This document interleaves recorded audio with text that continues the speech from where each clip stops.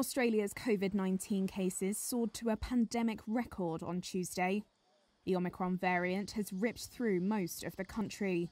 Hospitalisations have risen drastically, and a once formidable testing regime is buckling under lengthy wait times and stock shortages. Australia used a constant testing system for a year and a half, along with contact tracing and lockdowns to squash most outbreaks. But Tuesday's new infection numbers were up nearly a third from Monday's, which was also a record. Political leaders have pointed to a largely successful vaccination rollout and few deaths relative to new case numbers. But Prime Minister Scott Morrison's fiercest political competitor, opposition leader Anthony Albanese, says it's not good enough. So you can't get a booster shot, even if you have an appointment.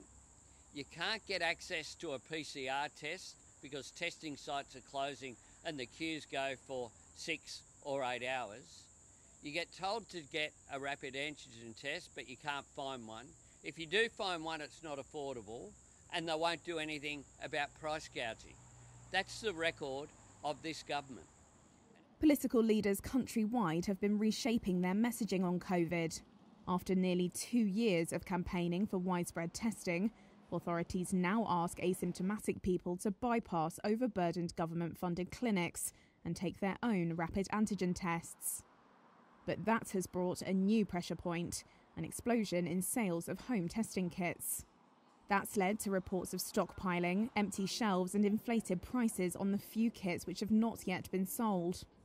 Morrison has ruled out subsidising the testing kits, citing a heightened role for personal responsibility, though the country's competition regulator plans to investigate complaints about allegations of price gouging. Despite the spike in infections fuelled by Omicron, dual-dose vaccination levels of nearly 92% in people above 16 have helped Australia to keep the death rate lower than in previous virus outbreaks. Around 2.5 million Australians have also received booster shots so far. Regardless of the soaring numbers, the number of deaths in Australia are still lower than those seen in many developed countries.